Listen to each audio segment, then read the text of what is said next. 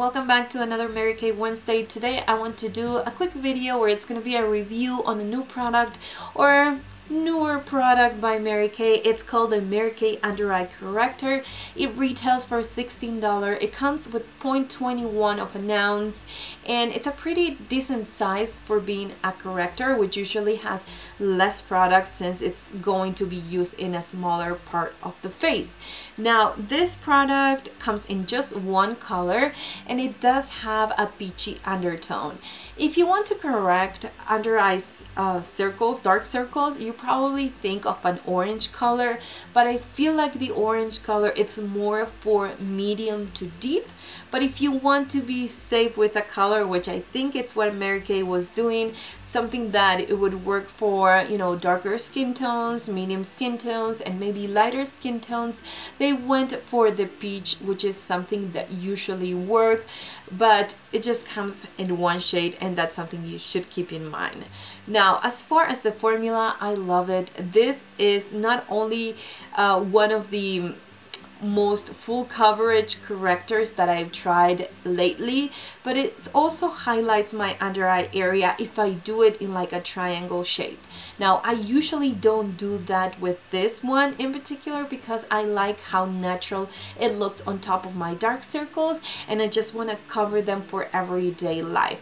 It does last all day long, it doesn't crease, it doesn't move, it doesn't have a dewy finish, it's more of a matte finish, but it's not as drying as the previous concealers that Mary Kay had, which I couldn't deal with because since they were so drying for my under eye, very sensitive under eye area, I couldn't use it in my under eye, and for that reason I had to apply oils and kind of mess with the formula. So for now I've been using this to correct my under eye circles, and I don't use it on my face because it does have a peach undertone, and usually when it does have a peach undertone, what it does is kind of highlights that area. So if you want to use this for correcting your acne or some scars or something, I would advise you to try the new Perfecting Concealer by Mary Kay, since this one I find that it's more specific for the under eye area, which I think it's the darkest part. So since this has the peach undertone, it kind of works with the darkness and it does look natural in the under eye area. When I use it on the rest of my face, not so much. It is suitable for sensitive skin and contact lens wearers. So if you ask me, is this something that I need in my collection? It's gonna depend on what you need at the moment. Do you have very dark under eyes?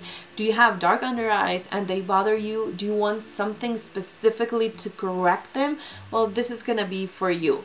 But if you have like a lighter skin tone and you want to correct and highlight, you probably need to get the concealer, the Perfecting Concealer. That is how it's been working for me. This is my experience, but I would love to know what your experience is with this product. Have you tried it?